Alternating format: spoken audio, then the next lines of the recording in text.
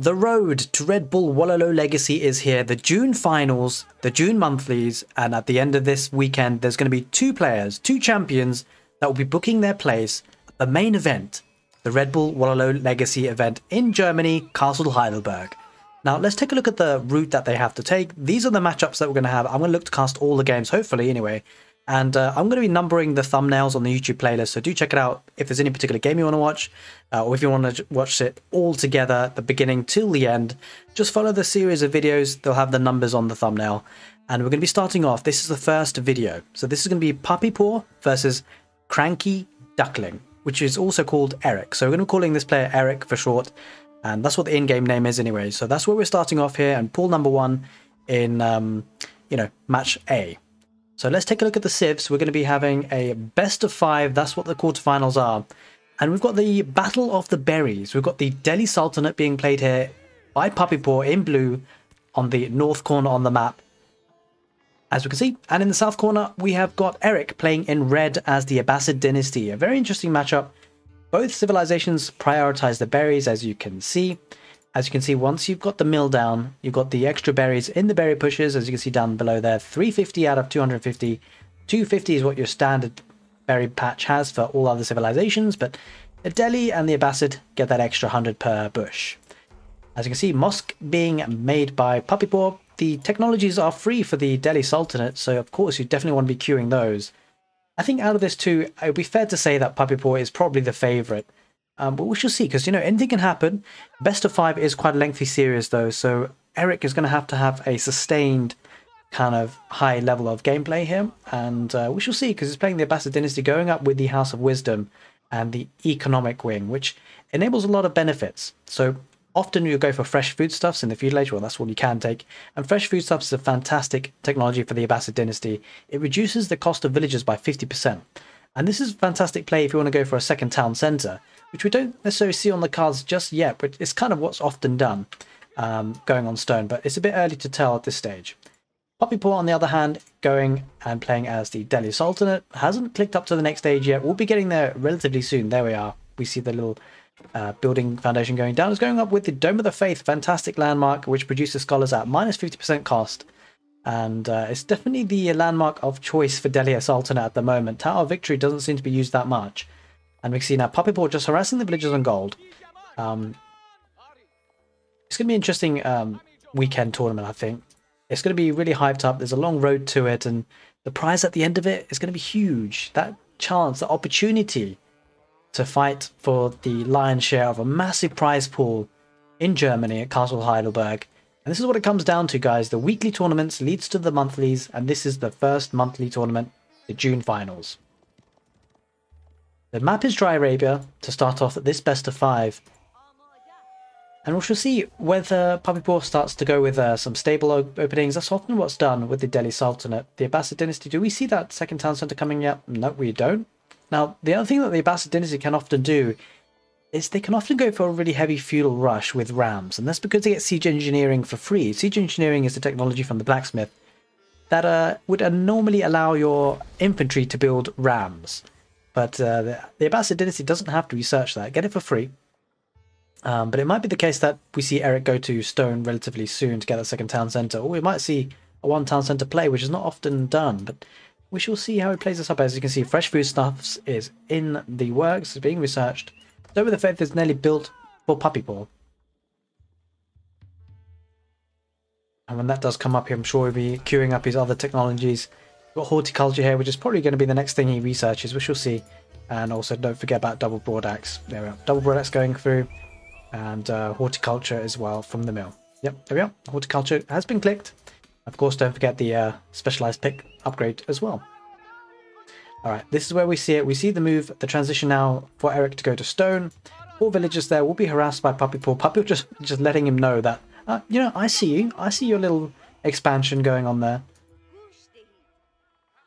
And there we do see a stable going down for Puppypaw. Kind of meta plays here. The blacksmith going down as well for that free upgrades. And a scholar here looking to supervise the stable, it seems. So this is fantastic for the Delhi Sultanate, the little bonus that they get. Oh, this is very interesting. Has Erik just led the wolf to the villagers? Possibly, or is the wolf attacking the...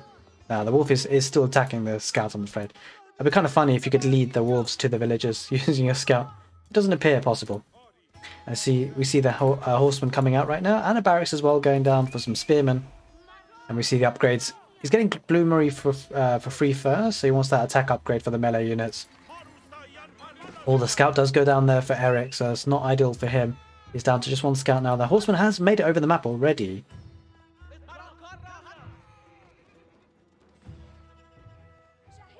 For Erik to look into secure his position. Does have his own stable and barracks of his own, so horseman versus horseman at the moment, and looks like it's going to be like for like. Barracks going down for Erik as well. Now, the thing is that's really important, is that, so whilst that the Delhi can have double production from using their scholars and efficient production, which is one of the technologies from their mosque, what's fascinating is that for the Abbasid dynasty is they have such a huge food saving, 50% per villager. They can pump that food into military units. And so it feels like on a longer scale, Erik should be able to outproduce Puppypaw at this stage of the game at least. Especially not having gone for the second town centre. Going for the second town centre means that it's obviously, you know, effectively the same as a one town centre. So we shall see if there's going to be a lot of more military presence for Erik and the Abbasid dynasty in the early game, in the early feudal age to early castle age. Hardened spearman upgrade has come out for Puppypaw, looking to upgrade those spearmen, make them a bit more effective in fights. As you can see now, Erik looking to protect these villagers on stone because he wants that second town centre, using three spearmen there to protect that position, and sending some horsemen out to harass Puppypaw's gold vein, which is going to happen quite successfully with the two horsemen. Alright, we see the scholars being moved around here, little bits and bobs, looking to heal up the villagers there on the way back, but he does lose one there, almost looking to try and save that villager, but doesn't quite manage it. Oh, the horseman might try and pounce on the scholars, but probably won't get too much more value out of that at the moment. Ooh, the horsemen going to take the villagers off the berries there for the Abbasid dynasty, and that's that food income that they would really want. They do have the sheep on the town centre. Oh, that horseman's running to his death there, I'm afraid. And the horseman now circling around through for Erik. Relatively quick and fast-paced feudal age here. Two scholars there might be under a bit of pressure, having to back off now, but they're going to be leading their way to the spearmen. Erik doesn't take the bait. He's going to look to take out the villager on the gold vein. Probably should take this villager out. We shall see. No, the pathing isn't hugely great. Does take the villager out in case, just in time, and just pulls out the way from the spearman. Needs to run away from that. Or does lose a horseman, though, to the town centre, but certainly worth it in the long run. Second town centre now going in a very nice position. It's a little bit far forward. Could be the focus of attention for Puppypaw if he wants to put some aggression on. Building it with 5 villagers on the wood line and the deer. So nice expansion there. And horseman looking to cycle through the stealth forest. Spearman there in place, looking to push that away because he doesn't want to give up those sacred sites. The sacred sites are looking to be taken by Puppypaw. Good engagement here for Erik, that's for sure. Great engagement here. Spearman on the horseman. This is a fantastic early start to the game for Erik. But there are scholars there repairing. Oh, now the spearmen are going to go for the horseman that Erik has. And yeah, now it's just sort of a micro battle here. But it looks like Puppypaw just has better numbers here.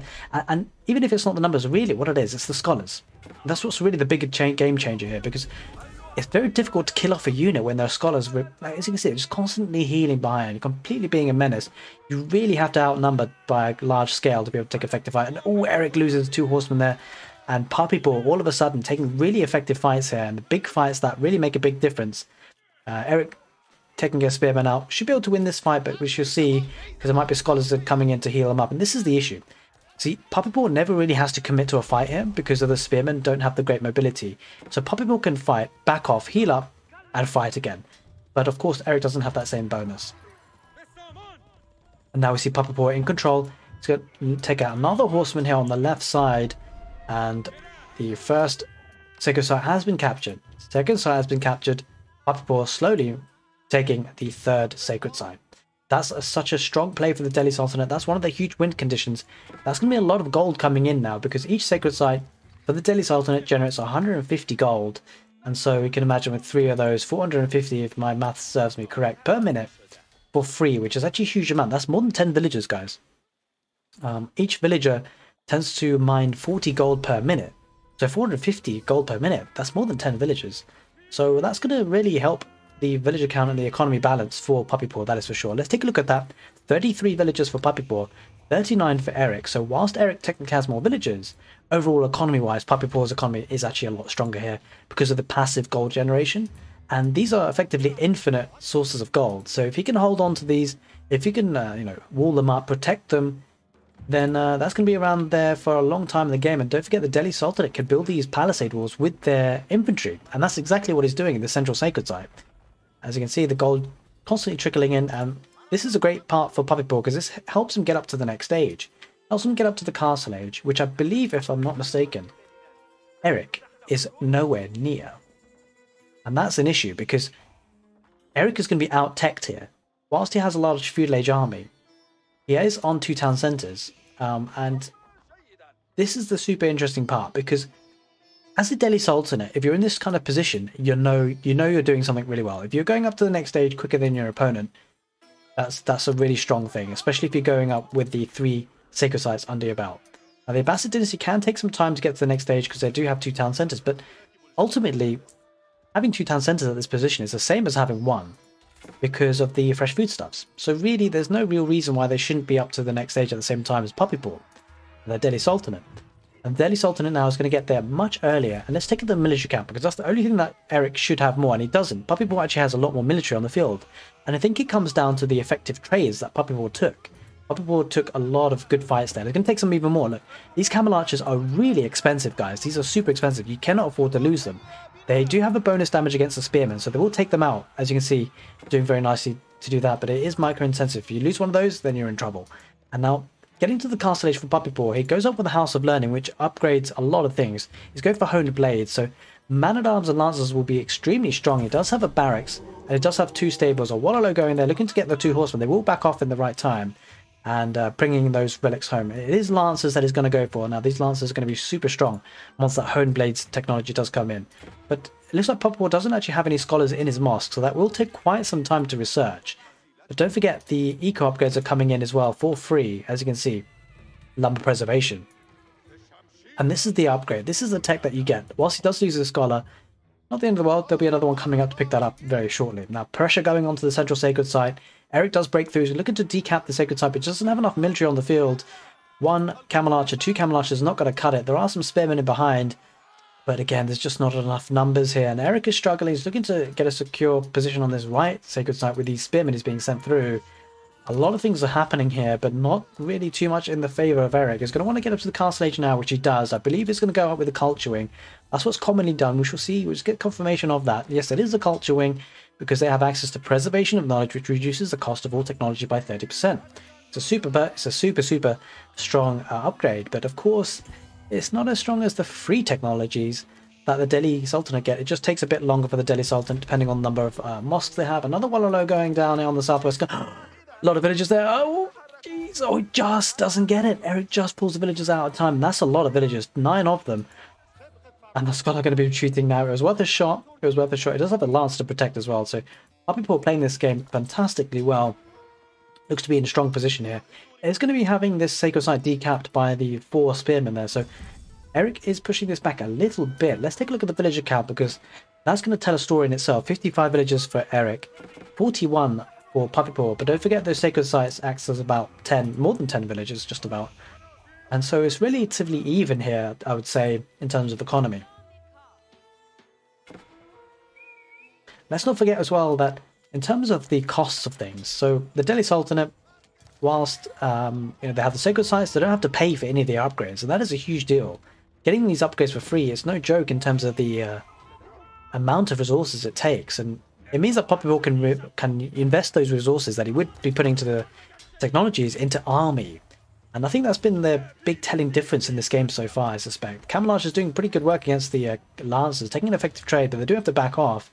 Villagers here are going to be under pressure here from the Man-at-Arms and the Lancers. I'm not sure Hone Blades come in just yet. Still 1 minute 15 seconds. But once that does come in, these units will be even extra tankier. And I like the addition of Man-at-Arms because they'll be taking effective trades against the Spearmen. There is the Castle Age for Erik. Getting some blacksmiths down. Once those upgrades... Oh, I don't think Erik had a blacksmith this whole time. That is actually a huge deal. So these upgrades wouldn't... We wouldn't have had it. Well, I guess what he's doing is waiting for the preservation of knowledge upgrades before he gets these blacksmith upgrades. But that's probably why he's taking such cost-effective... this is probably why Puppypaw was taking such cost-effective trades, because he would have had the blacksmith upgrades. So that's a big difference in this game so far. That, coupled with the sacred sites, has made a huge difference in this game so far. Game number 1 and the best of 5, looking to secure their position in the semi-finals for Pool 1 for this June monthly. Now this is a good fight for Puppypaw, that's for sure. I mean, effectively loses 3 spearmen for pretty cheap there, Erik. Unfortunately, didn't get too much value out of those, and these are hardened spearmen. Did a decent amount of damage, but with the numbers here for the Lancers, they can take an effective fight. And Scholar looking to try and get the Sacred Site again, but will be taken out by the Camel Archers. Nice mobility being used there. Spearmen in lots of numbers, but he's going to need a lot more of this than that to take care of these Lancers. I think Homeblades might have been in by now. Yep, Homeblades has come in. And so these Knights, these Lancers are going to be super, super strong. As you can see, 38 attack.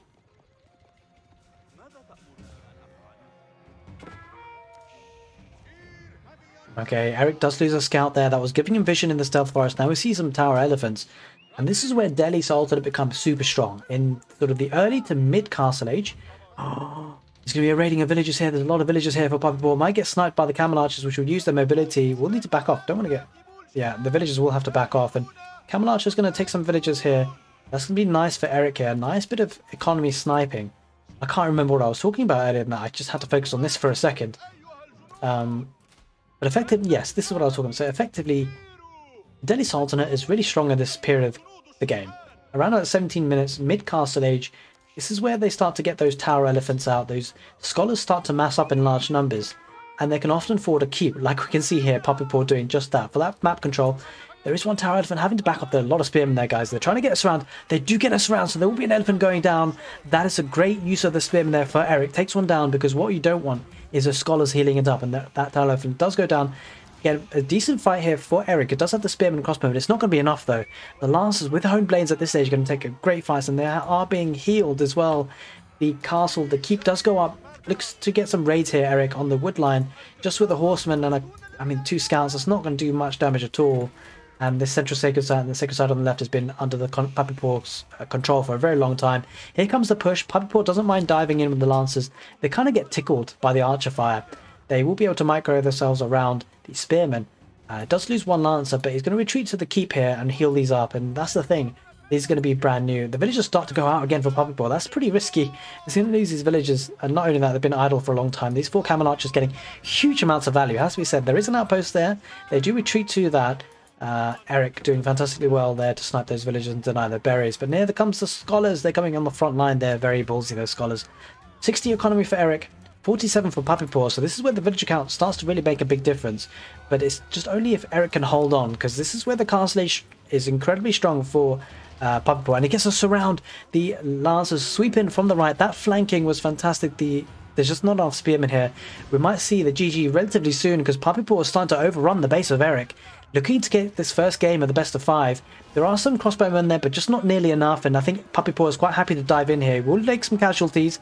Actually, quite a bad fight there for Puppypaw. Takes a lot of casualties, but he's quite happy to keep the economy idle for Erik and make sure that some villagers are lost, because there are villagers going down.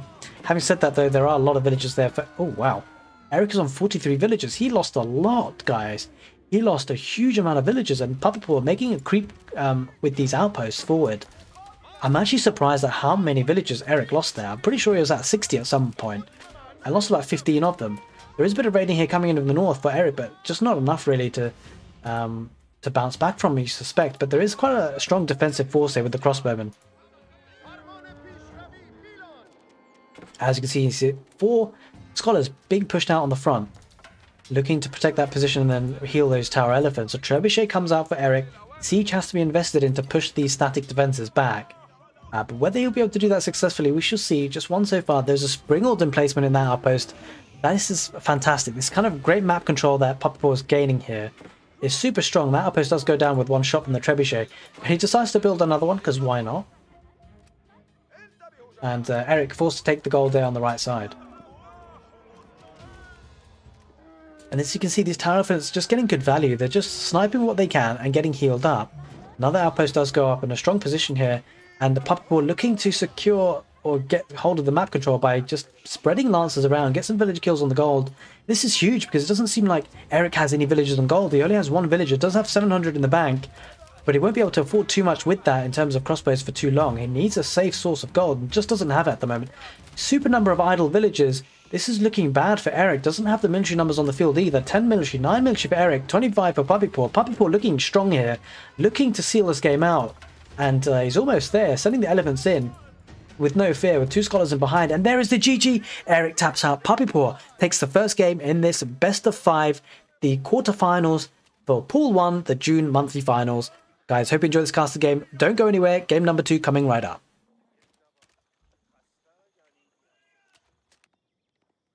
Welcome back, ladies and gentlemen, to game number 2 between Puppypaw and Erik. We've got Puppypaw playing on the west corner of the map in blue as the Holy Roman Empire. And on the east corner of the map, we've got Erik playing in red as the Mongol civilization. The map is Lipiny. Interesting matchup. We do often see an outpost rush coming out for the Mongols, which we'll see if Erik obliges with this one, if he goes for an outpost rush himself. Talking about the map spawn, so this is quite key for the Mongol civilization. Often they'll want to have their starting town center. Well, they will almost always have their starting town center near a wood line, because of course they start off as a nomad start, so they usually go to the nearest wood line or where they can find some gold as well. And that's what we really want to see here. Now we've got the Over in a very nice secure location, but it's the gold that we really want to come after. And this is actually a really rough spawn for Erik, has to be said, because I mean, in terms of order of priority, it's really got to be wood, which you're always going to get anyway. But between having a safe Ovu and a safe gold mine, you kind of usually want the safe gold mine. Because this will be your ticket to get up to the castle age. But we shall see. Because the Ovu being in a nice position here does mean that's going to be pressured a lot less. It just means it's probably going to have to secure the gold mine with some static defenses. It is around the back, to be fair, actually.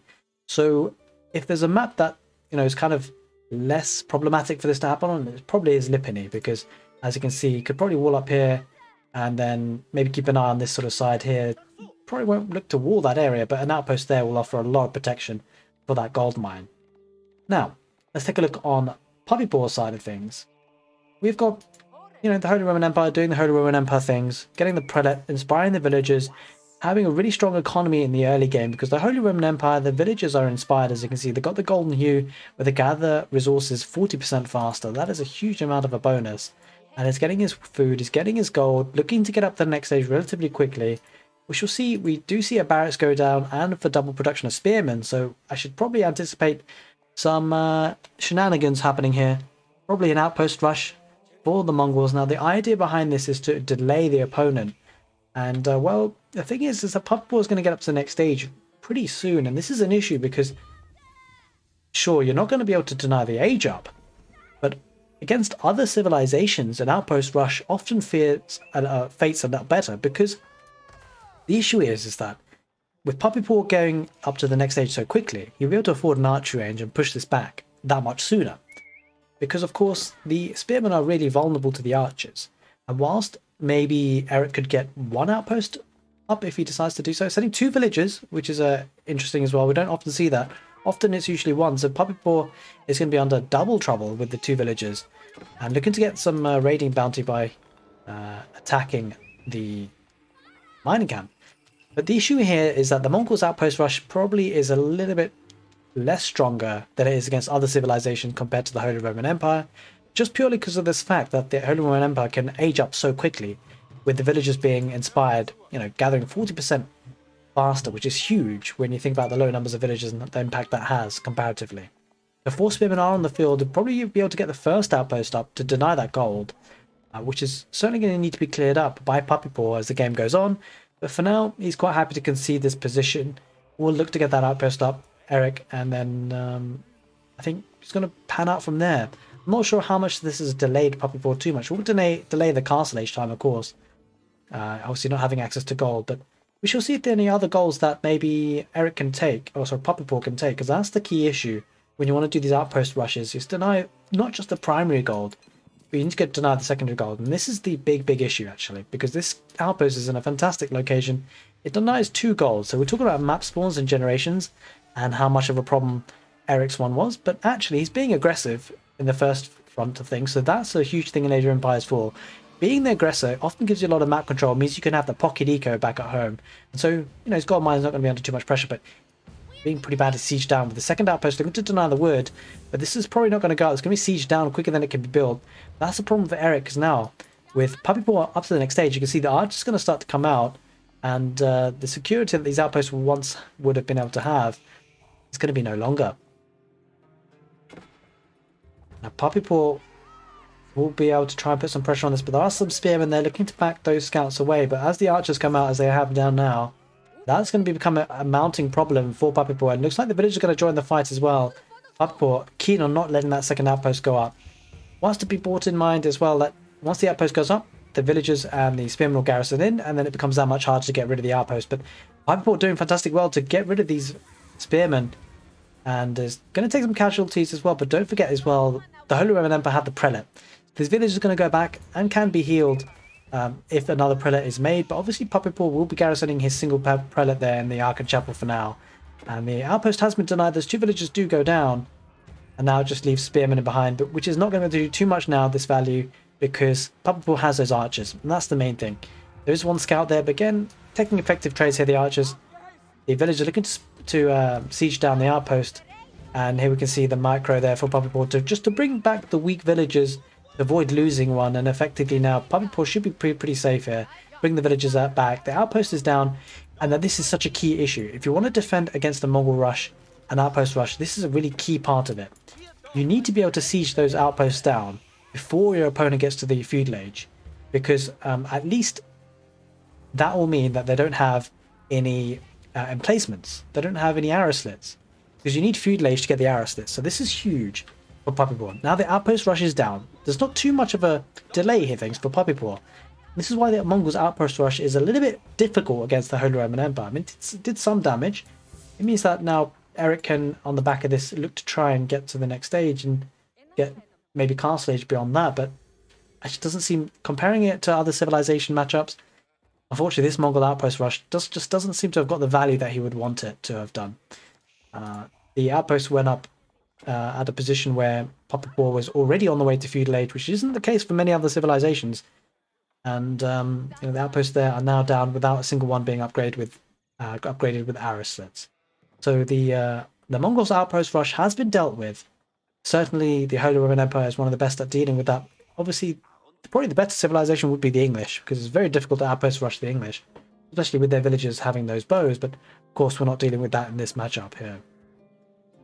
Pastures going down for Erik to get those sheep back to the town centre.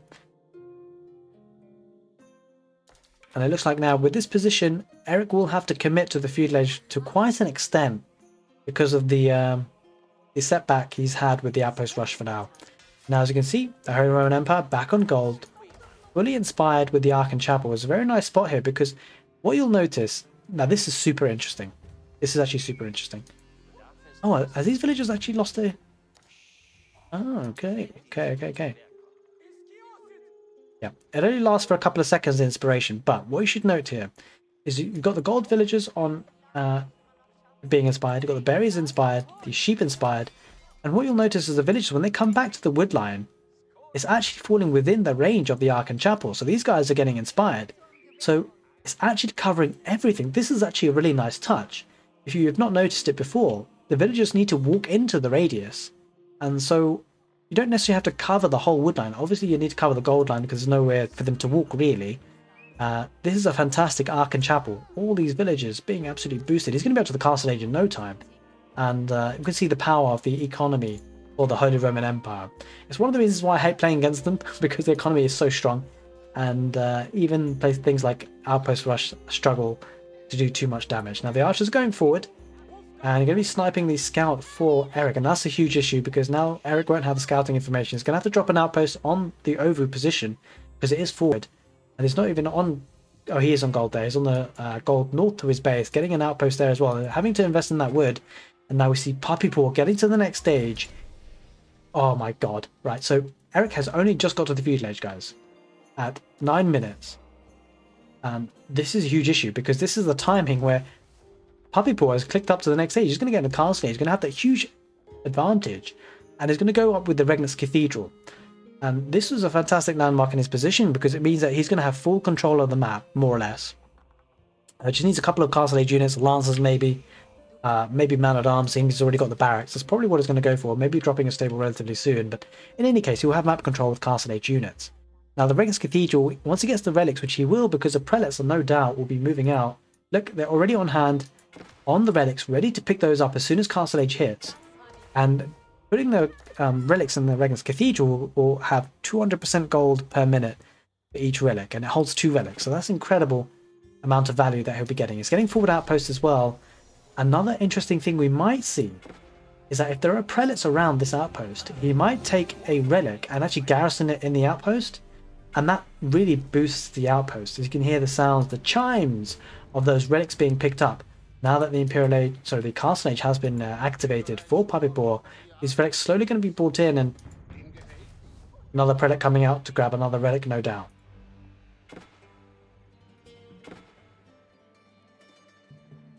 Alright, now this is an issue because what's very nice about this outpost is that whilst it's not necessarily directly hurting the economy for Erik, it's in such a position that Erik can't really effectively move out with his infantry units from the barracks.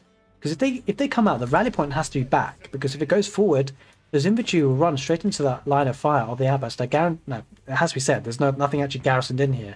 And there's no arrow-slits yet. Yeah, there's nothing. I mean, he could probably just move forward now if he wanted to with any army, but he doesn't have anything. What this does is offers Puppypaw such a strong staging ground to now push out. He's got lancers, he's got man-at-arms, he's got some archers in behind as well. So Puppypaw looking to be in a really strong position. Erik, a million miles away from that next stage up. Actually, he's got the castle stage now. That was relatively quick, actually. Okay, I'm not sure if I missed that on the overlay, but anyway, he's getting up to the next stage now. He's in the castle age himself, so that's a relatively quick uptime. All things considered, I'm not sure whether I confused the feudal age for the castle age there. Anyway, it is what it is.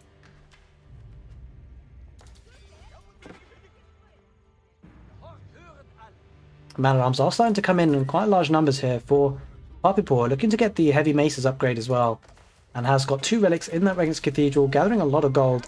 As you can see, it's going to tick up to 600 gold per minute just from those 2 relics. Incredible amount of value.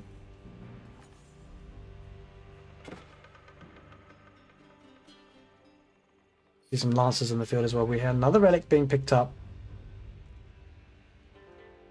And that will, of course, be for Puppypaw. No prayer tent on the field here, just for the Mongols. And now looks like Puppypaw going to look to see what value he can get with the lancers. Just going to idle the economy just a little bit here.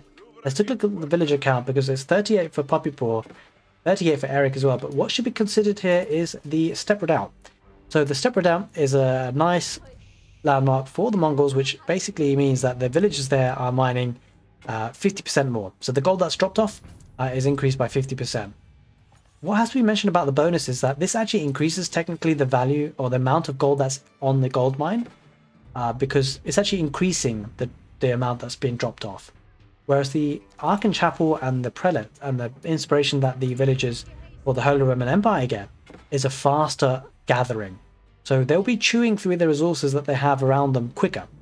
That can probably play a difference in the hyper late game, but of course there's many variables to consider, because the Imperial Age for the Holy Roman Empire is a little bit crazy with the Palace of Swabia, which effectively prints out lots of villages cheaply and quickly.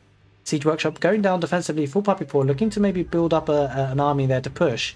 It's starting to build up some numbers here on the front line and bringing those relics home in the meantime. Okay, Blacksmith going around near to the place of the Ovu. The game has sort of slowed down in terms of pace right now. As you can see, defensive outpost going on. I think that relic is going to be garrisoned in the outpost. We'll see what this does for the outpost itself. As you can see, it increases a lot of the specifics for the outpost. In particular, the armor increased by 50%, damage increased by 35%, sight radius, or sight range rather, increased by 25%, weapon range increased by 20%, gold generation still stays at 100 gold per minute. As you can see now, arrow slits is in that outpost, so as we were discussing before, army can't really move forward easily for Erik here without being taking a bit of damage, or at least the vision there being for Puppypaw. Puppypaw now looking to secure some sacred sites just to make things worse for Erik, because the gold income is going to be huge. There is the veteran Khan looking to snipe out this prelate. The prelate will back off. The Sacred Site has been activated though, so that will be decapped, or look to be decapped, but we see Puppypaw rushing in with the Lancers, looking to secure that position. These Knights will certainly keep that Sacred Site alive. The northern Sacred Site, the central Sacred Site rather, is going to be pushed by Erik now with the army that's there. This won't be capped by Puppypaw, unfortunately for him. And it looks like now Erik is looking to start pushing forward a little bit, because he will need to, because he won't want this thing to go to Imperial Age, because once it does for the Holy Roman Empire, they are incredibly strong in the Imperial Age. The Mongols being relatively passive for what they are, because they are supposed to be an aggressive civilization. 15 minutes on the mark, and we haven't seen too much aggression since that outpost rush. But we will be seeing some here, but this outpost has a relic inside it. I don't know if this is a good idea. Doesn't really seem like a good position here for Erik to be able to try and siege this down, because there is a relic there. Even if he does take this outpost down, he will lose a lot of military, especially with Puppypaw bringing his army in. There are crossbow there, which will take care of the Knights, but doesn't even have enough to one-shot the Knights. He's actually going for the, these Knights are being tickled, even by the crossbows. Crossbows will go down, the outpost will survive, no doubt. That was an expensive trade by Erik. He has to pull back now. And it looks like the man-at-arms have forced march, so they do look very, very fast. We'll be able to chase down the crossbows, and Puppypaw will push this back, but he's going to have to head back, because obviously the crossbow do counter the man-at-arms. Lancers here looking to secure this position. This is a position where I feel like a keep would be so strong for Puppypaw. Doesn't really have the stone for it though, so hasn't been mining stone for quite some time now. It looks like Erik has, well, obviously he's got the Aoe4, so stone income will be passive for him. Okay, we see some archers on the field for Puppypaw looking to counter those crossbows.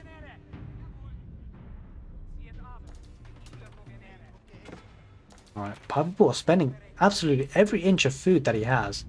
Quite impressive actually that he actually got the food count to 0 at one point there. So he's definitely looking to spend a lot of his resources. Getting a mangonel on the field and a springhorn. Siege is starting to appear. Looking to secure the front line and put this as a staging ground to attack.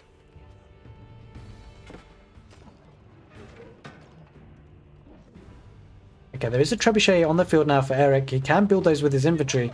Does take out the forward position outpost. But that's bought him a little bit of time, Puppypaw. Has got the military on the field now, the group of archers. Doesn't necessarily have enough. He will need to group up together, especially with the trebuchet looking to push these buildings. And there we do see a mangonel now. So I think Puppypaw is going to look a lot more comfortable with the siege involved, the springhorn down the mangonel. The trebuchet doesn't really help Erik at this stage, apart from really taking out the production, well, there's no production buildings, but the buildings generally. And looks like Puppypaw is really starting to build up in the numbers of military. 38 for him, 32 for Erik. And relatively similar economies, but don't forget the Regnitz Cathedral, the sacred site down below, certainly going to be helping Erik. Sorry, Puppypaw. Erik's gold mine is under a lot of pressure here. Group of 5 knights assaulting those villages, and this is huge because this is more than just a story of 10 villagers. With 50% bonus of the step redoubt, that's effectively 15 villagers worth of idle time that's being caused here, just by 5 knights. So relatively effective trade. The knights have lost a lot of HP. They will have to back off against the spearmen and the crossbows, but it does now give some breathing space for Puppypaw to build up a larger force of army. You can see Puppypaw now starting to wall up the rest of the base on the west side, getting some map control here. This will be nice. Of course, the Mongols don't even get walls. So Puppypaw looking to secure the map, maybe looking to secure his Imperial Age, where he can start to really bolster the economy. Got plenty of gold, doesn't quite have the food yet, but he does have a lot of military on the field to delay things if there's any strong pushes coming for the Mongols. Yeah, you just get the feeling that Puppypaw is waiting for the late game, because he's not really being too aggressive. He's keeping his army back at home, looking to bolster his economy in the background, macroing. He's got his farms around the Archon Chapel as well, so it's a fantastic economy. All started off from this one Archon Chapel. But Erik is starting to build up a bit of a force as well, getting the springhorns on the field, the siege starting to be built by the infantry. Maybe looking to put some pressure a little bit.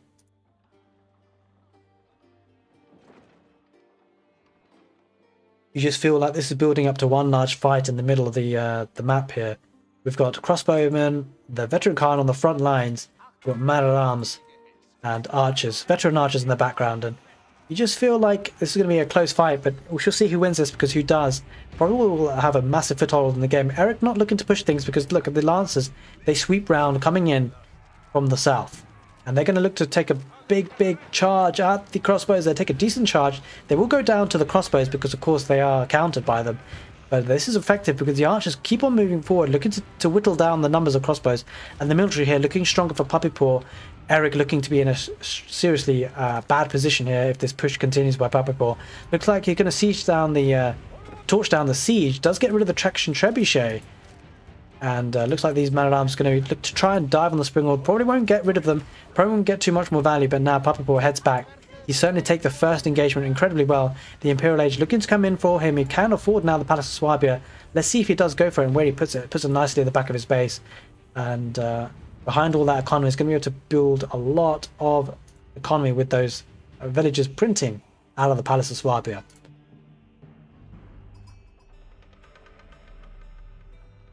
And the longer this game goes on, you have to feel Erik will struggle because of that Imperial Age uptime. Not only will it give the economy a huge bolstering for the Holy Roman Empire with the villagers, it means the army will be able to out-tech the Mongols with the Imperial Age units. And in particular, oh look, we see that keep. We said it before how a forward keep would be very nice in that position. And that's exactly what's happening here with Puppypaw. Building up with 14 villagers. Doesn't look like Erik's going to be able to stop this. It looks like a fantastic staging ground for an attack for Puppypaw. All that would be left is to bring a relic here over there to garrison inside the keep, and this will be a strong staging ground. But Erik will notice this. There's the Imperial Age for Puppypaw. 2 mangonels. They won't be able to deny this, though, I'm afraid. The keep will go up, and that's going to be a hard position to push. This is a strong staging ground for the Holy Roman Empire. And now Erik has a problem on his hands. He's going to have to clear this keep before he can make any more progress on the map, because don't forget, Puppypaw walled up everything else. He's walled up the whole map. And the one part that's open is protected by this keep. Springal's going in there on the front line, looking to take down the siege. Might be a Springald fight here. Springald versus Springald. Oh, Puppypaw might get a shot off there. He doesn't manage it. But the Ovu is looking into a really bad position here, because this is the production for Erik. If this gets taken out, we won't be able to double produce unless he moves the Ovu. As you can see, the traction trebuchet. We have to try and make some dents on this keep. And we see now forward production builders going now for Puppypaw. So when he does take a fight, he'll be able to replenish his army on the battlefield very, very quickly. Let's take a look at the villager count. 69 for Puppypaw. 59 for Erik. You can see the villager count starting to really bolster up for Puppypaw. You just get the feeling that Erik is on a ticking timer here. The Palace of Swabia behind all this means that the economy will be setting up Puppypaw for a really strong push after the first push is done. It may not even take more than one push, because this is looking to be a very strong force that Puppypaw has on the field. We've got Lance Connector and also veteran archers. There are 3 traction trebuchets there on the field. Puppypaw looking to try and snipe them with the Springals. Does get rid of one of them. That's actually huge, because the Springals can just always retreat back to the keep. And again, this is just... Not only is it a fantastic position for Puppypaw in the actual fight itself, you have to think in the back of your mind, in the background of things, the macro for Puppypaw will be stronger. And the archers are going to take effectively good trades against the crossbows. Crossbows are getting hit by the keep fire. That's not ideal. Boiling oil isn't quite in yet, but will be in there in a minute and a half. We can see more traction trebuchets being built on the front line for Erik. He needs to deal with this keep, and he needs to deal with it fast. Villagers from Puppypaw repairing, and those villagers are spare villagers. Insufficient wood though. Puppypaw doesn't quite have the wood there to keep this healing up, so this could be a window of opportunity for Erik to push this. But I think we all know, and Erik does know as well, that the longer this goes on, it's going to be a harder ordeal to deal with. The keeper's on fire though. There's no wood there to repair. He's having to maybe trade for the wood, but he does have 48 villagers on wood. It's just not enough to keep it repairing. 3 trebuchets. This keep might actually go down, and this could be a huge way back into the game for Erik, but doesn't quite have enough military here. You have to say most of it is siege. The issue is that if the keep goes down, Puppypaw could just move forward with all this army, and he would have no problem. The keep does go down. What this has meant is that the army here is hugely based around siege for Erik, and one big dive here for Puppypaw could seal the deal. Looks like that dive is starting to happen. The army is moving on the front line. The Springal's looking to take care of the mangonels. One mangonel does go for free, and that's part of the army that Erik has. Doesn't have much more than behind that. It's only crossbows, and there are veteran archers there. So looks to be the big fight that's been happening. 2 mangonels on the line, but really effectively well microed there. Puppypaw going to siege down the mangonels. That's pretty much the huge fighting force for Erik gone, because there's only a handful of crossbows here. Going to be swept up by the lance connector because they have got made contact. There is the GG. Puppypaw takes the second game of the best of 5. He's in pole position. He's in a strong position. Match point. Third game coming right up. Don't go anywhere, guys. The match is heating up, but Erik does need to win the next game if he has a hope to book his place in the semi-finals for this tournament.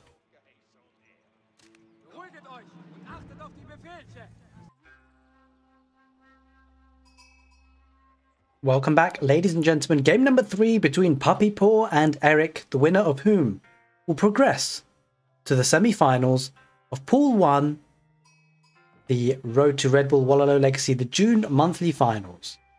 We've got Puppypaw in blue playing as the Chinese on the west corner of the map, and on the east corner of the map we have got Erik playing in red as the Holy Roman Empire. The map is Altai, 2 very strong civs for this match, this particular map, that's for sure. We see Erik now trying his skills with the Holy Roman Empire. Chinese being picked by Puppypaw. We did see a second scout coming out for Puppypaw, looking to get those sheep on the map and going straight over to the deer.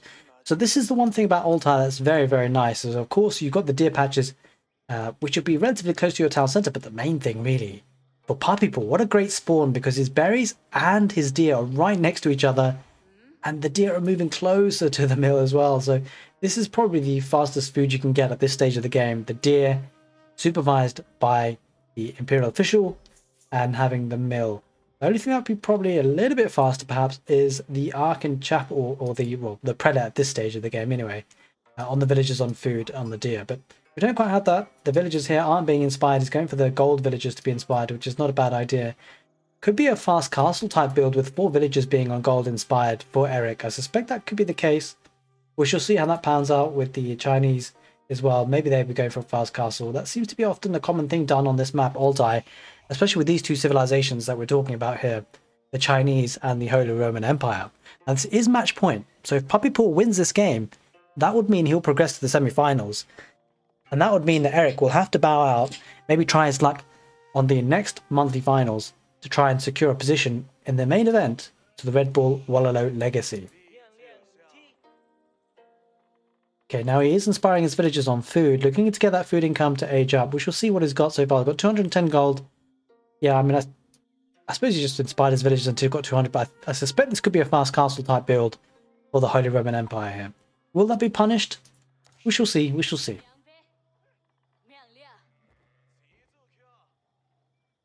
Okay, some long distance mining of, or chopping of wood just until he can afford that lumber camp. We'll need 50 wood in order to be able to do that. So one more trip with these 3 villagers. You can see the Imperial official picking up the tax there, 38 gold to add to the kitty. And there is the age up little sound that you get for the Chinese. Looking to go up with possibly the Barbican of the Sun. We shall see. Now, do you know what, guys? We should have seen this happening, because the sending villagers forward could be a Barbican rush, or it could just be defensive. I think he's going to go for a rush, because Puppypaw is known to be aggressive. It's kind of a not a long-standing, but a bit of a running joke where Puppypaw said it's not particularly that aggressive, but then we're just going to see a Barbican of the Sun drop, I suspect. Here. It has been scouted out by Erik, so that's the key feature. I'm not sure where he's put the foundation. He hasn't put the foundation just yet. I think he's just kind of looking to push those villagers forward. We shall see. Erik keeping a keen eye on that with the scout, that's for sure. Not letting that out of his vision too easily. He sees the villagers, as you can see. We just didn't see where he puts it. Does he put it on the gold around the back here? Or does he put it around the front here with the berries? Let's just see. Let's just see. I think he might be going for the middle part of the... Where does he put it? Oh, it's down the south here. Yeah, it is. It is on the berries. It will deny any expansion here on the forward part of his base. It denies this berry patch and this berry patch. And it also denies the wood. So this is a key issue, because the Holy Roman Empire, as we discussed in the game number 2, I believe it was, when Puppypaw was playing as a Holy Roman Empire, the villagers are being inspired, and that means they chop through everything 40% faster. So it'd be quicker to lose out these resources. It means he has collected them quicker and be able to push this back a bit quicker, maybe. But we shall see, because he'll run out of these resources relatively quickly compared to if he was playing another civilization. The Barbican of the Sun is going to be denying quite a bit of resources as well. Now, it's just going to be a bit of a pain because it acts as a staging ground now for Puppypaw to be even more aggressive. The village is going to go straight onto the berries there, not wasting any more time to gather resources. Super aggressive here with the Barbican of the Sun, but we do see the Minework Palace being chosen by Erik. This is interesting. Not often you see this. It's often the Ark and Chapel. Often people say that the Ark and Chapel offsets any benefits you get from the age up going with the Minework Palace. It looks like he's getting siege engineering quickly, so he wants to take this down. He wants to push this back ASAP. And what better way to do it with the Minework Palace, I suppose. But I don't know, the Ark and Chapel seems just such a strong landmark that all of these villages would be inspired if it was the Ark and Chapel. But you only get a maximum of 10 villages being inspired by one prelate, so you may need to invest in more prelates to counteract that, but not necessarily a bad strategy. We'll need to see how it goes. Time will tell. But this buys Puppypaw a lot of time to boom behind this. As you can see, he's getting another town centre with the stone there. We're good to get a second town centre perhaps before getting the Song Dynasty. Okay, now the interesting thing is it looks like he's relying on his food on that forward berries. This is his food income right now, not being supervised, so it will be looking for a second town centre, I suspect. He does have the stone for it now. We'll need the wood. We'll slowly be getting that wood. Some extra Imperial officials could be a nice touch here for Puppypaw if he decides to do that, because it will really boost his economy. It's going to supervise the food now. Maybe looking to get that Song Dynasty as well, actually. He's got quite a few villages on food. Actually, let's check that. Yeah, it's got 12 villages on food. Some of these are being supervised, so maybe the Song Dynasty on the back of this. But we do see siege engineering has been researched, but Erik doesn't have enough wood for a ram just yet. Has a couple of archers on the field. We're looking to try and snipe these scouts. The scouts diving a bit too deep there for Puppypaw. We'll lose one. And there is a horseman on the field as well for the Holy Roman Empire. There's that ram we're talking about. It's being built now with 4 archers. We're looking to push that Barbican of the Sun back. There's that second town centre going on the deer patch and the mill. That's an interesting choice, actually, putting it there, because the deer could have been pushed or maybe supervised, but rather the villagers might drop the food off on the town centre, so that won't be supervised. It might be moving this Imperial official to do other work. We shall see. We shall see. Horseman looking just to camp out the stone. He knows the second expansion has happened. Will we see a Song Dynasty by Puppy? Probably not with the 2 town centres now.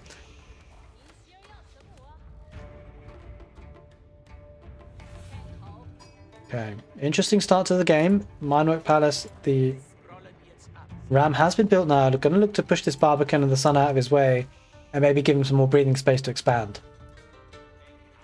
But the significant issue is that there are 2 town centres in play for Puppypaw, so the villager count is really going to start to increase. And don't forget, whilst the prelate is incredibly strong to bolster the, inspire these villagers, there's only 1 on the field. That's a maximum of 10 villagers being inspired. And not only that, don't forget the Chinese have the Imperial official, as you can see, supervising the wood, supervising the mill. That's incredibly strong.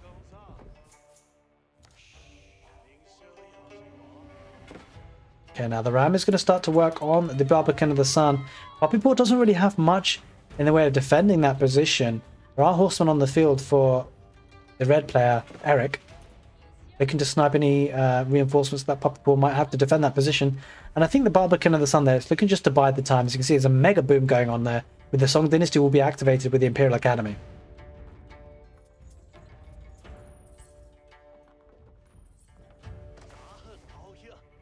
A double archery range there. That would probably be setting him up for Zhuganu. That's probably what's going to be happening here, I suspect, with the Song Dynasty going up. Makes a lot of sense. The Zhuganu are a very strong unit.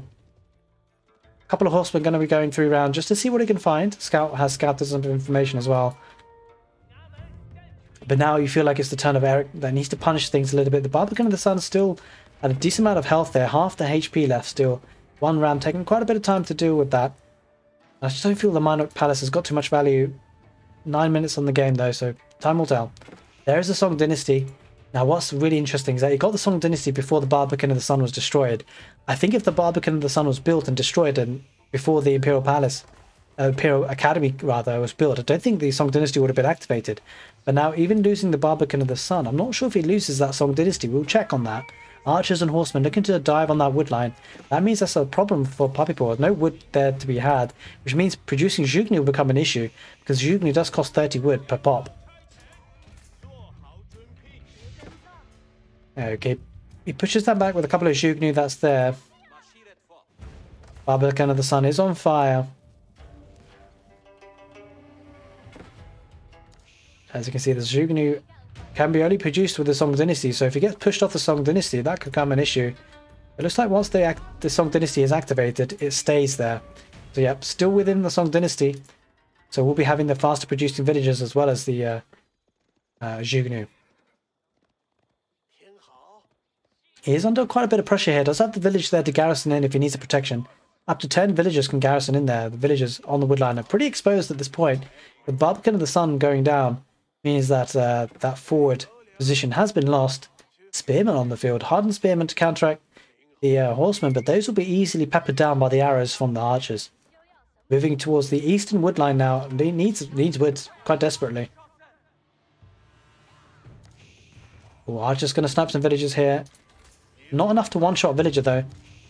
And the spearman does go down relatively easy, but the Zhugnu going to be starting to mass up there. If that does happen, that become a problem. Double archery range for Puppypaw. Can't really afford it in terms of the gold income. Doesn't have access to gold. Holy smokes, that's actually an issue. Where's the gold? Just relying on the tax collection just for now. Yep, that forward gold is a really bad spot for him. He's pushed off gold completely, so the Zhugnu won't be an option. May need to transition to archers instead. That is what he's doing. Go for archers instead. The horseman looking to dive that position. Will lose a couple of villagers there, Puppypaw, but the horsemen have to retreat because it's under the fire of the TC, and the TC does take care of one, maybe even a second. But that gold position is actually a problem here for Puppypaw. A couple of outposts would really help here for Erik. We shall see what he decides to do. Maybe even looking to go to the Castle Age. There is the Castle Age for Erik. That is a strong time. That is for sure. Now we'll be able to put some pressure on with some Castle Age units. But he will need to do some damage because the villager count is relatively high for Puppypaw. 53 to 32. Puppy just needs to survive. If he survives for the next 10 minutes, you can say that he's probably going to win the game. He's going to get some barracks on the field as well to counteract any sort of heavy lancer units that might come in. So Zhugnu with spearmen will be a very strong army composition, it has to be said, for Puppypaw. That will easily be able to hold the lines, I suspect. Especially because Erik is on a ticking timer now. The economy looking strong. He's going to have access to the gold again. If Puppypaw can wall up this position, if he can wall up this position and secure it for the gold, that'd be incredibly key. He has pushed back the feudal age army for Erik. Not yet Castle Age army. He's kind of come forward with a couple of rams. As you can see, he's going to actually look to wall this up. If Puppypaw can get up the walls, that could be a big move to win the game. There is a lot of army though on the field there with the rams. A couple of man-at-arms starting to build up though for Erik now. He must have gone up with the Burgher Palace, I suspect. Yeah, there is the Burgher Palace. Acts as 5 barracks essentially. But yeah, if Puppypaw can hold this line, that'd be incredibly strong. Looks like he's going to wall up this area. This is actually big walling here because this has secured the southeast corner of the map. There's a little bit of a gap there. I don't think he sees that. That could become an issue, but if... oof, that's actually a gap there. And Erik probably won't notice it because, I mean, when you're putting so much pressure on the front lines, you tend not to notice those things. And the man-at-arms will be taking out the front line, but the spearmen there and enough to deal with it because that will be enabling the Zhugnu to shoot from behind. Usually archers will only tickle the man-at-arms. That is the case with the Zhugnu as well, but they are a little bit better at coping with this. And the Zhugnu are going to be holding this back, especially with the outpost that's there. Surprisingly, he didn't wall up that small position. The rams are good to open up this part of the wall as well. Does get the wall down, so that opens another approach for an attack for Erik with the man-at-arms. That could be a strong play. Puppypaw kind of needs to get up to the next stage, but he will be needing to stay in the feudal age for a little bit longer. He needs the army presence, to be honest. He needs to hang on. It looks like it's the mining stone. If he can get a keep up, that will be a huge amount of time that he'll buy himself. But lancers and man-at-arms will be diving here. But this game, Age of Empires 4, does often seem like a macro game heavily. And so as long as Puppypaw can survive and push this back, he will be still having a huge economy to deal with when he gets to the next stage. A lot of the economy is being idle now. Don't forget, a sacred site as well will be captured by Erik. There's a lot of map control that can be gathered here for the prelates and the Holy Roman Empire. Let's look at the military count because there will be more military on the field, you suspect, for Puppypaw. Actually, Erik actually has more. And not only are these Castle Age units, but a lot of them are dying there to the town centre fire and the Zhugnu and the outposts. They're not doing heavy amounts of damage each unit, but just the number of them. 3 man-at-arms looking to dive and take the villagers out, but Puppypaw won't mind that too much. With 2 town centre Song Dynasty, he'll know that he's ahead, 75 villagers to 40. So you just feel like in this scenario, villager raiding is not the solution. That's not the win condition for Erik, because Puppypaw can just replace them incredibly fast. Instead, really, if you're Erik, I feel like you need the map control. Maybe a forward keep would really help.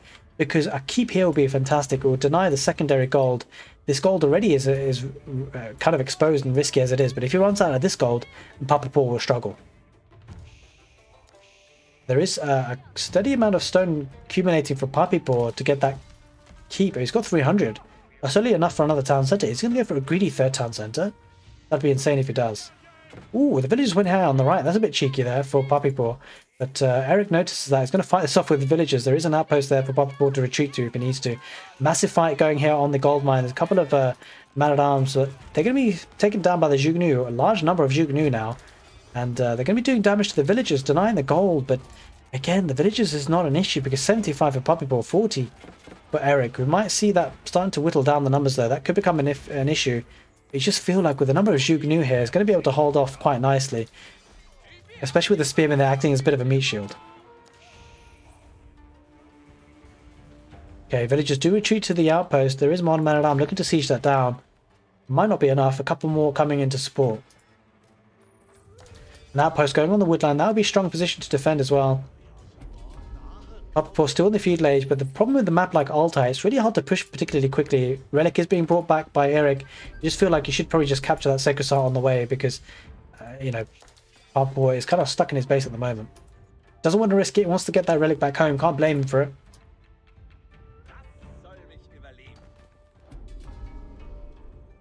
Oh, he does send that, that monk with the prelate with the relic there to gather the sacred site in the end. Alright, Puppypaw still in the feudal age, really extending his feudal age timing there. 83 villagers there to 44. The Holy Roman Empire not able to really maximize the Castle Age tech. He may want to think about stonewalling because could he go for a sacred site victory? I mean, it will be on it will be setting the timer. There is a sacred site active. The timer has been kickstarted over at 16 minutes 40 seconds approximately.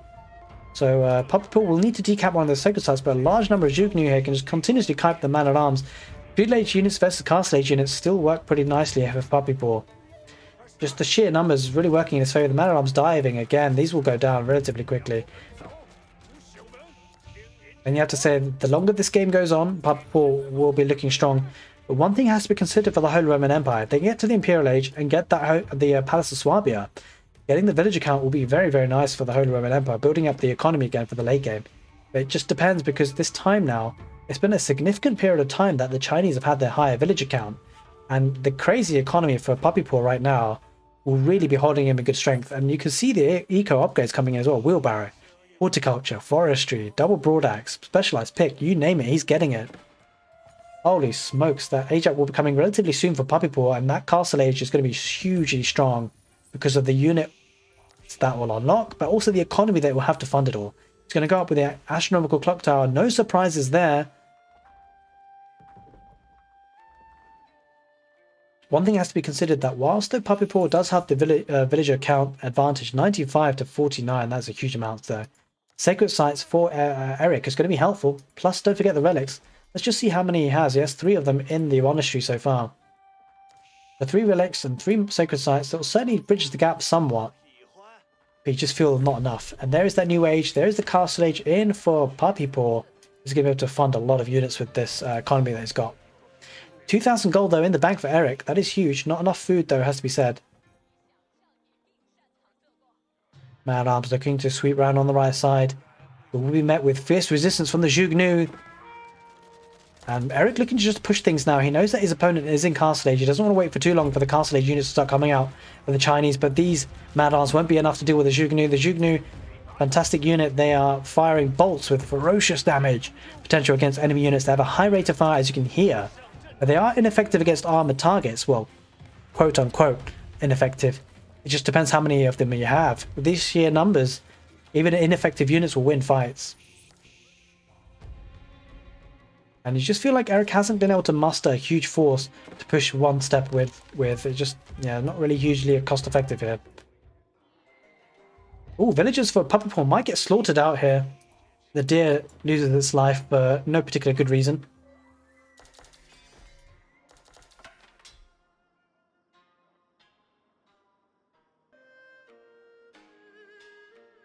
Alright, this is where you feel like the tide may be turning a little bit. Puppypaw in the castle age will be building up a massive army to push the army from Erik back.